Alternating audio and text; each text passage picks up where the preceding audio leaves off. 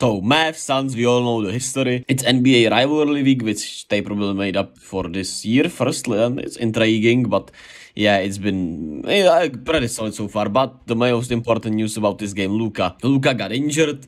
He sprained his ankle.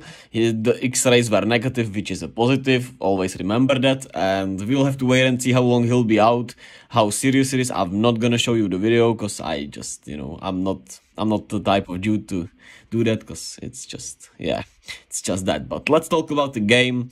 The first quarter, the Mavs, despite losing, Luka rallied. Spencer Dinwiddie had 10 points in that first quarter here. His deep three-pointer, like you see. And otherwise, it was...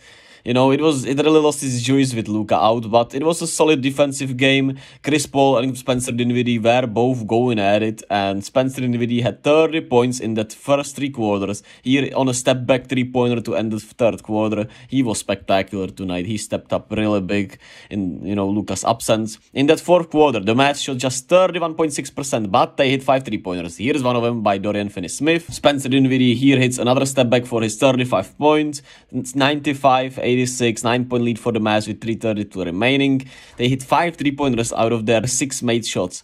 But the Suns rally, man. Chris Paul gets to the cup, 96-93, the Mavs. They get a stop on the other hand. Chris Paul once again just gets to the cup easily, 96-95, Mavs get a timeout. They foul Reggie Bullock, who is one of their best free throw shooters. He makes the first one, misses the second one, but Dwight Powell is on the rebound and he gets fouled. He was spectacular, makes both free throws, and the Suns lose to the Luka-less Mavs. And let's talk about DeAndre Ayton, who had 19 and 20 on the night. And I mean, the numbers look good, but he was 6 of 20. He misses this bunny layup at, alley-oop. I don't know what his height is for, but he is just...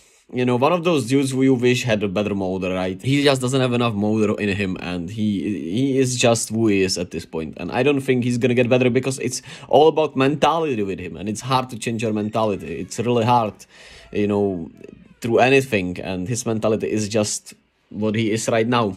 We'll have to wait and see if he ever improves on it, but so far it does not look like it, and it was a rough night for him despite having 19 and 20. But you need him to dominate against Dwight Powell, against Davis Bertans and Dorian Finney-Smith and these small Dallas Mavericks, especially when Luka even is not there. I mean, of course, Luka is not going to defend him, but like, you get my point. And both teams shot really subpar. Like I said, it was a solid defensive game, but yeah, it lost some of its juice due to Luka being injured, of course. Spencer Dinwiddie, spectacular, 36, 6 and 9, 10 of 18. What a game from him. Dwight Powell, 15-4 and 3 blocks with those game-winning free throws. He was clutch. He was 1 of 4 before that.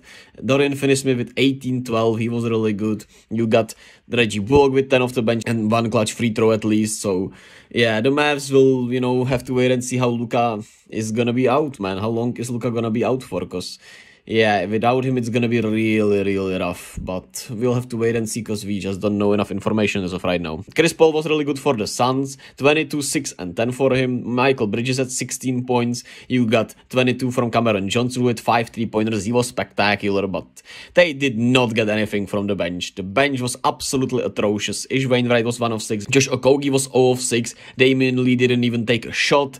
You got 4 points for Bismack Biyombo, but otherwise it was just nothing. A whole lot of nothing from the bench. So yeah, that was a rough one. Devin Booker should be re-evaluated pretty soonish. I think they said in a week or so.